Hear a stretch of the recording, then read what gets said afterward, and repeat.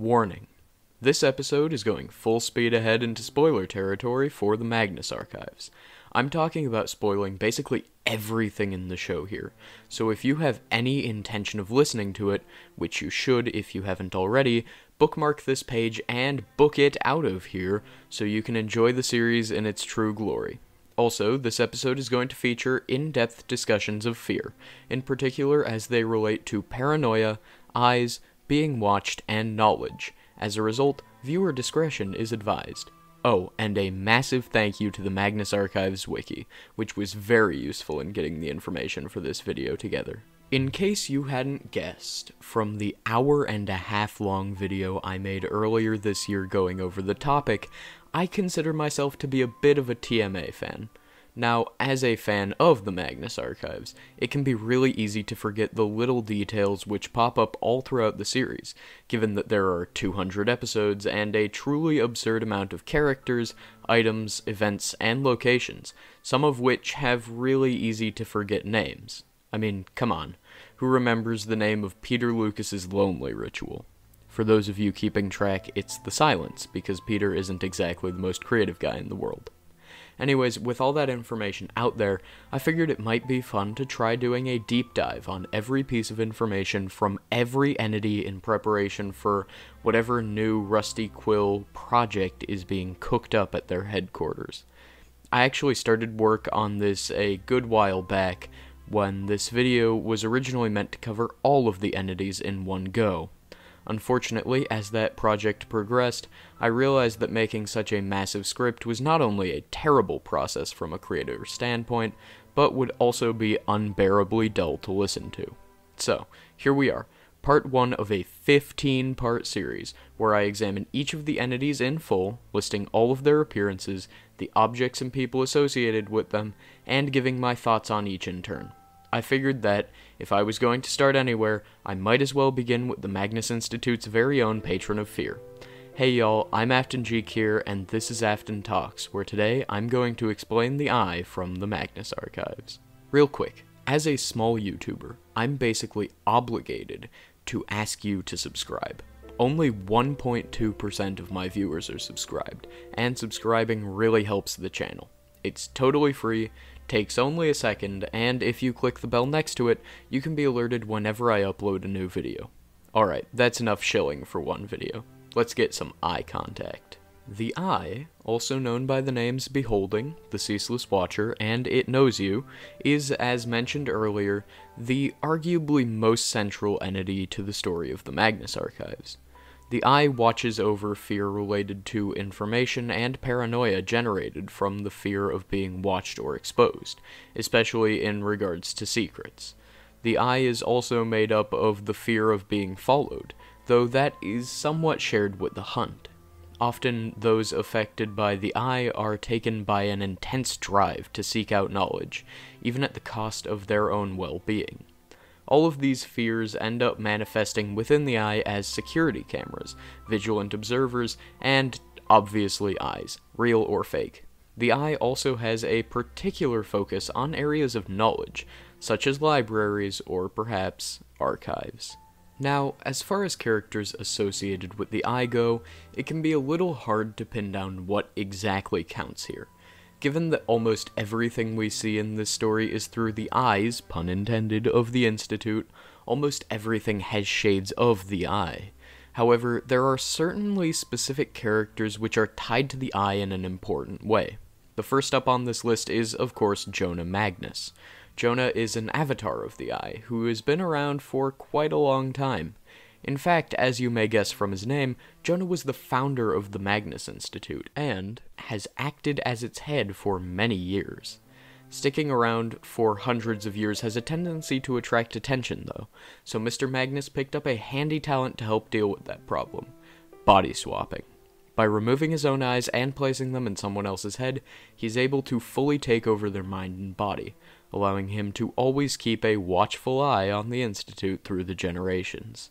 Richard Mendelsohn is the earliest non-Jonah body that we know of, although there's surprisingly little to go off of there. After Mendelssohn, Mr. Magnus passed on to James Wright, who took the position in 1973 and was head of the Institute both when Peter Lucas first met Mr. Magnus and for most of Gertrude Robinson's tenure as head archivist. Finally, Magnus took Elias Bouchard, the charming gentleman in today's drawing, as his new body. Elias would remain as Jonah Magnus's body until their deaths at the hand of Jonathan Sims in the final episode of the series.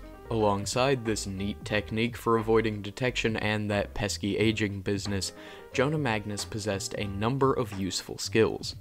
One of the most helpful is his limited omniscience, which allows him to know almost any piece of information or see any event, as long as an eye of some kind is present.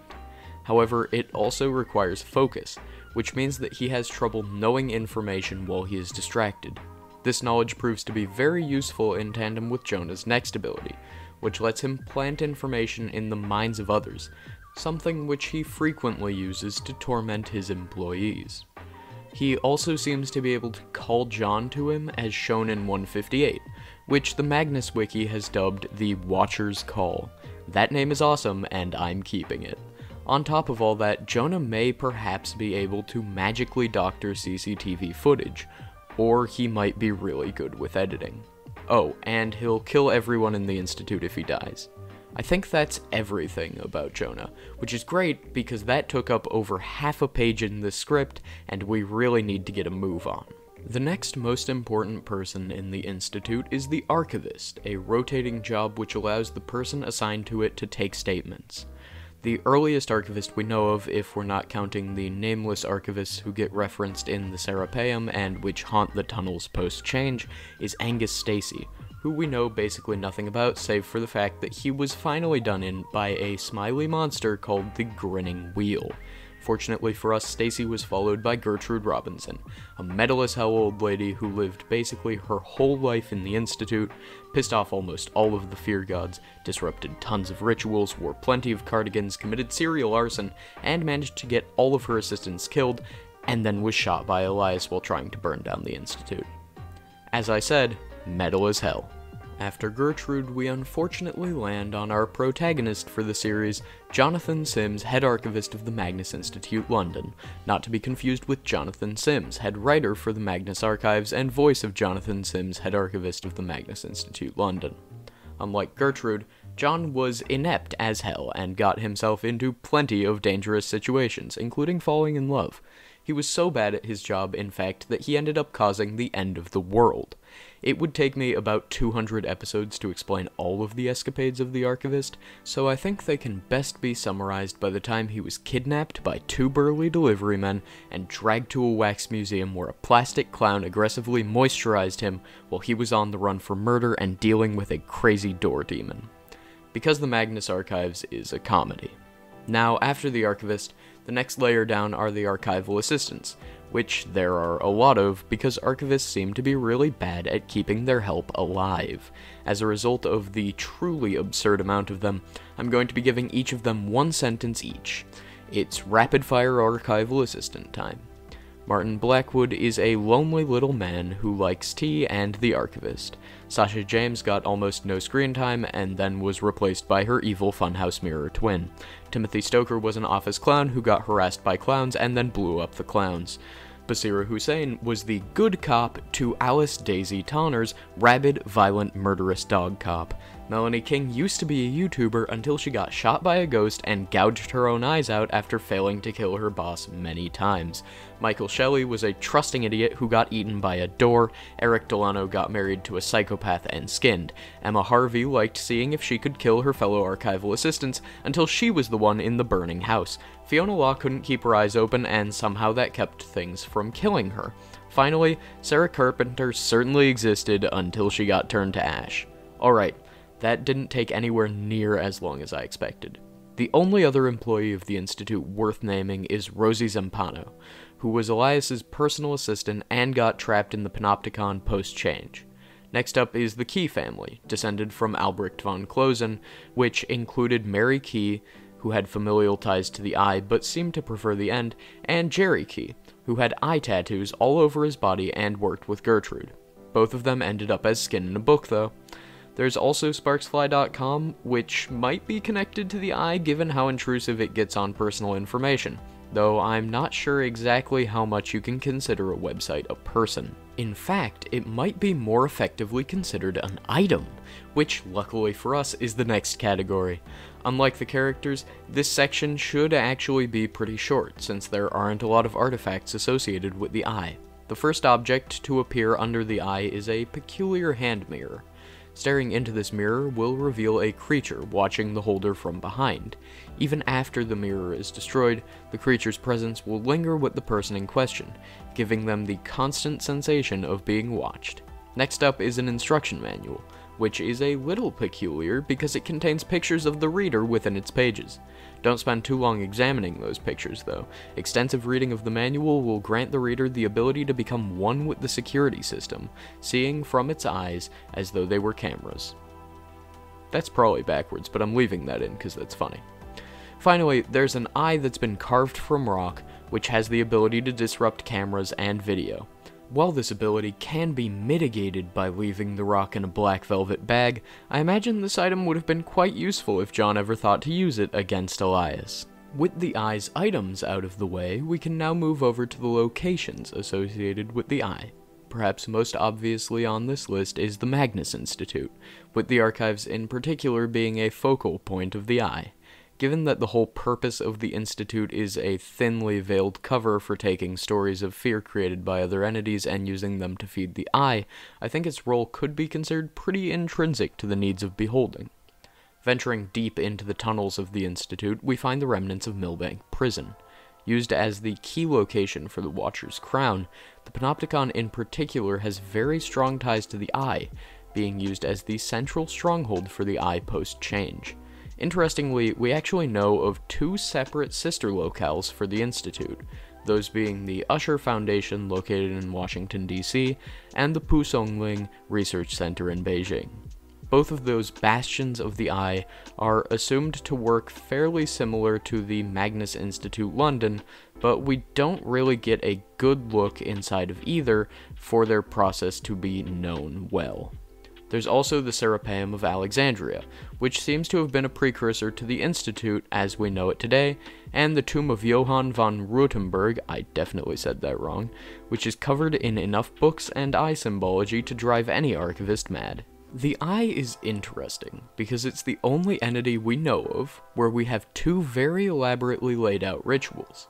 The first was called the Watcher's Crown, and was performed by Jonah Magnus in the 1800s. With Millbank Prison's Panopticon at its center, John tried to bring the eye into the world in full. While it obviously didn't work, Jonah did manage to get some nifty abilities for it, which I think is a fair trade. Don't worry though, Jonah would get another try at this whole ritual thing in 2018 with the Mass Ritual, also maybe known as the Magnus Archives depending on who you ask. With the failure of his previous ritual still heavy on his mind, Jonah realized that any ritual trying to bring through only one of the things that were fear would be destined for failure and immediately began working on a ritual designed to bring them all through at once. Having taken a little time to set up this entity percent speedrun, he picked Jonathan Sims as the core of this new ritual. By orchestrating scenarios with a little help from the web, in which the archivist could be marked by every fear, Jonah was now ready to bring about the end of the world as we know it. By tricking John with a little magical "Hello John, apologies for the deception, but I wanted to make sure you were still reading, so I thought it best not to introduce myself," Jonah Magnus managed to split the world into hellish segments called domains. Speaking of which, while not exactly locations, the post-change domains ruled over by the Eye are something that we'd want to chronicle in order to get a full idea of what the Eye actually is. Now, arguably, all of the domains show shades of the Eye because of the way that the post-change world is structured, but going over every domain would take a lot more time and energy than I have at my disposal right now. Right off the bat, we get into a bit of a weird spot. You see, the cabin that Martin and John begin Season 5 in is arguably a domain, and it certainly does seem to have enough of the Eye in it to classify as that. But it feels weird to think of a two-person Eye domain which only affects the people who are completely unaffected by every other domain. In the end, I decided to include it purely because I knew somebody would bring it up in the comments if I didn't, so just feel free to argue about it down there. Please keep things civil though. Now, as the season goes on, what entity each domain serves gets a little messy, so I'm just going to include all of the ones I think could serve the eye. The necropolis has a number of elements of being seen, known, and being forced to relive trauma, all of which are common throughout the eye's manifestations, so I think it's fair to say that the eye has a hand in its torture. The monument is almost entirely driven by a need to know and discover, which is a very eye-like drive, so I'll count it there. There's the prison, which feeds on the fear of being mistakenly punished for a crime you know you didn't commit, and Martin's domain, which feeds on the fear of being too unimportant to know. Oh, and there are endless files somewhere that might be associated with the eye? Finally, at the center of this whole mess is London, which has been entirely overtaken by elements of the eye. Cameras? Check. Paranoia? Check. Suspicious neighbors? Check. Eyes in your walls? That's a check. Weird old men you hate growing out of your arm? That's quite the unpleasant check, but a check nonetheless. Standing tall over the entire world is the Panopticon, a giant tower of one-way mirrors where Jonah Magnus resides as pupil of the eye, until his place is taken by John in the finale moments before the entire structure is implied to be destroyed. Originally part of Millbank Prison, after the change it served only to torment everyone on planet Earth. Now if that isn't a promotion, I don't know what is. Finally, it's probably worth taking a little time to talk about where the eye falls in relation to other entities. Now it does seem like a lot of the entities want the eye to fail, and that's because they do. I'm sure that there are plenty of age-old feuds between powers like the Dark or Stranger and the Eye, but I'm equally certain that just as many enemies were made by a certain serial arsonist old lady and her silly tattooed partner who had no idea how to dye his hair. Given that the archives have in some way disrupted rituals for the flesh, the buried, the spiral, the lonely, the desolation, the stranger, and perhaps unintentionally the corruption, this should not be a surprise. This is all without mentioning the web, who has its own ambitions and, as a result, is about as willing to help the eye as it is to stab it. Really, the only true entity we see allied with the eye is the lonely, and it's hard to tell how much of that is because they're similar ideas, and how much is just Jonah and Peter going out for lunch one too many times. Now we get to the fun part, the analysis. The eye is an interesting entity because of how passive it is. While we see a few avatars and items pop up here or there, outside of the Institute, the eye seems perfectly happy to just sit back and watch, which is very on brand for the so-called grand voyeur. While most entities seem to have a cult or merry band of monsters to send hunting after someone they don't like, the eye mostly just waits for the remnant fear created by other entities to trickle its way back to them. The eye is also really interesting on a metatextual level, because of how effectively it acts as a stand-in or metaphor for the audience. As enjoyers of horror, most of us don't want to see characters end up in a better place than they started, having happily moved on from their trauma. We want to dwell on it, we want to see them reflect on the things that haunt them. We want to see their fear. That parallelism makes it really easy to understand the eye and its intentions, because it really is just a step up from all of us. We know a lot more than the characters. We see everything that happens, and we're just sitting back, taking it all in, incapable of helping as tragedy drags them along a well-choreographed dance. It's interesting to think about, isn't it? Keep that in mind the next time you watch a horror movie or read a scary story. You're the eye, the one watching from the corner, waiting for the downfalls of the characters you already know are going to happen. With that comforting thought, we've reached the end of our exploration of the eye. What did y'all think? Did I get everything? Feel free to comment what entities you want to see me tackle next, and I'll be sure to give all your suggestions a look over. Sorry, I needed to get one more pun out before I brought this video to a close. I really hope you enjoyed this examination of our ocular overlords, and I'll see you all back here for the next part. Good night, y'all.